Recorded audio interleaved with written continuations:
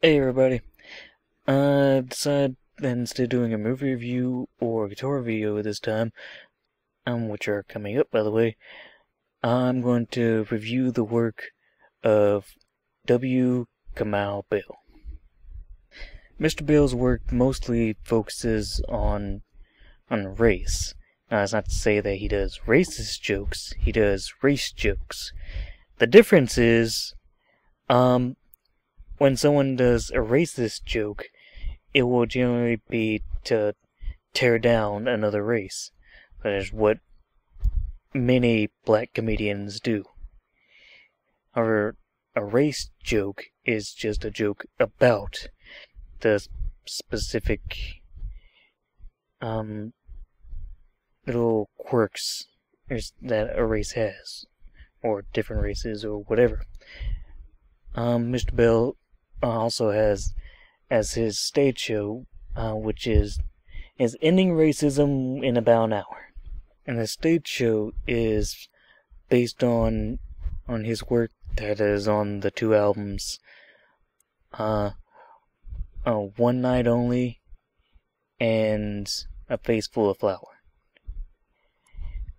Now, I first heard of Mr. Bill when I was listening to the Young Turks interview of him, and then I looked up his videos on YouTube, and then finally I just decided I just had to buy his albums. Yes, I bought them. I didn't illegally download them. You can check my Twitter messages. Anyway, thing is as long as you're not overly sensitive or something, and you will laugh your ass off. Especially if you've had personal experiences with all this kind of stuff. Like myself, being from a rather racist family with a very racist father, and a sister who only dates black guys. Yes, I have seen all sides of everything. One Night Only, which I bought second, but it came out first, is mostly all of his work up to that point in a nutshell in one live performance. If you want to get a broad feel of Kamau Bill, and this would be a great starting off point.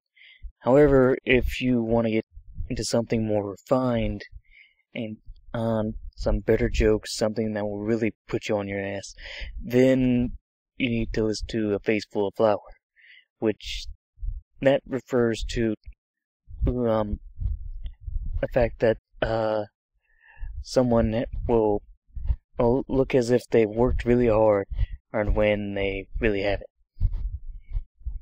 And A Face Full of Flour also has many of the highlights of his live show, as well as the greatest hits of One Night Only.